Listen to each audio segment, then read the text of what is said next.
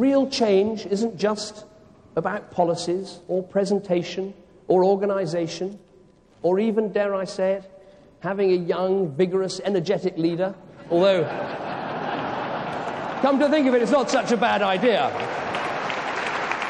In these past 10 months, we have moved back to the ground on which this party's success was always built, the centre ground of British politics, and that is where we're going to stay. There's been quite a lot of talk of lurching. And I can tell you, we're not going to be lurching to the left, we're not going to be lurching to the right.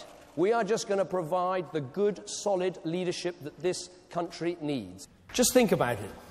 If we really listen to this argument about experience, we would never change a government, ever.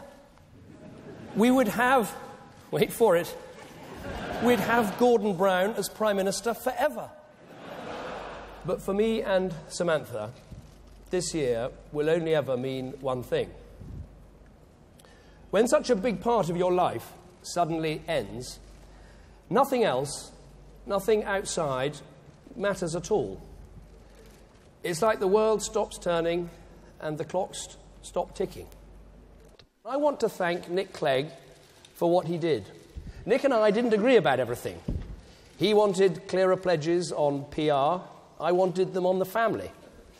When I told him what I really thought about the European Parliament, he said, "My God, it's much worse than I thought."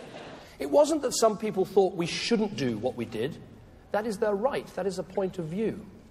It was that so many people actually thought Britain couldn't do something like that anymore. When I used to push my son Ivan around in his wheelchair, I used to think that too many people saw the wheelchair and not the boy. I think today more people would see the boy and not the wheelchair, and that's because of what happened in Britain this summer. Who presided over mid-staffs?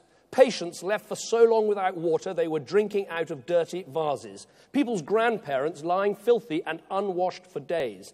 Who allowed that to happen? Yes, it was Labour, and don't you dare lecture anyone on the NHS again. With a Conservative government, we will raise the threshold at which people pay the 40p rate. It is currently £41,900. In the next Parliament, we will raise it to £50,000.